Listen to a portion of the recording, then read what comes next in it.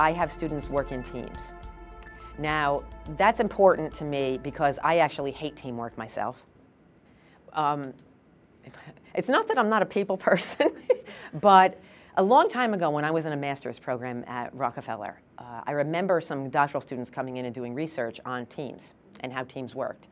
And I understood and I learned about the theory that, especially in education, we are all about working in teams because that's what business is going to expect in your future job, and that's how the world is, and John Dewey believed we all should be social beings and all of this kind of stuff, right? So I understand all of that, but I found for myself, it just wasn't a productive way of working. I always felt like other people were like I was dragging along a millstone, and it was just going to bring me down. Like the work wasn't going to be that good.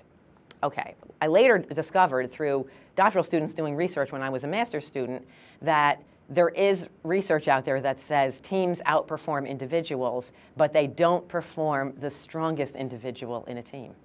So if you have a really strong leader, that person is better working alone than they are in a team. So they may raise the others in their team, but the others bring them down.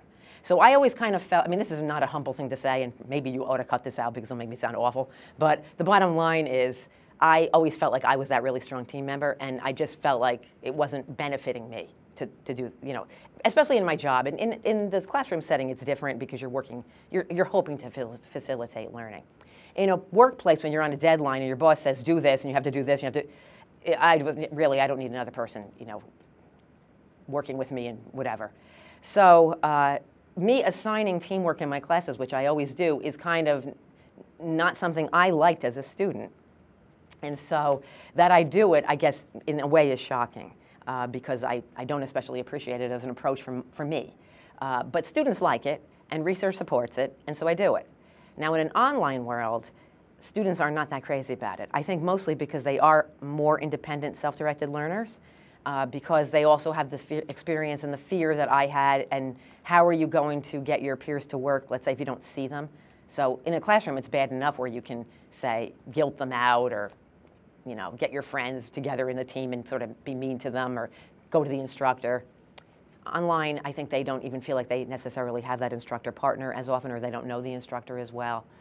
So the bottom line is that I use it is surprising for me, and that I use it in an online class is even more surprising for me, but I always do.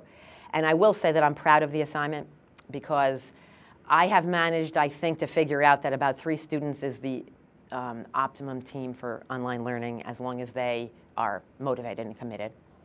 I have also learned that if you sort of kind of base it around their interests, which I don't necessarily do in a face-to-face environment, I do it more randomly, but online I say, like, what are you interested in? And I try to team people up based on their interests so that they are kind of engaged in it. And then I also poll them for their schedule, which I used to do for the chat, which I don't really have to do that anymore, obviously.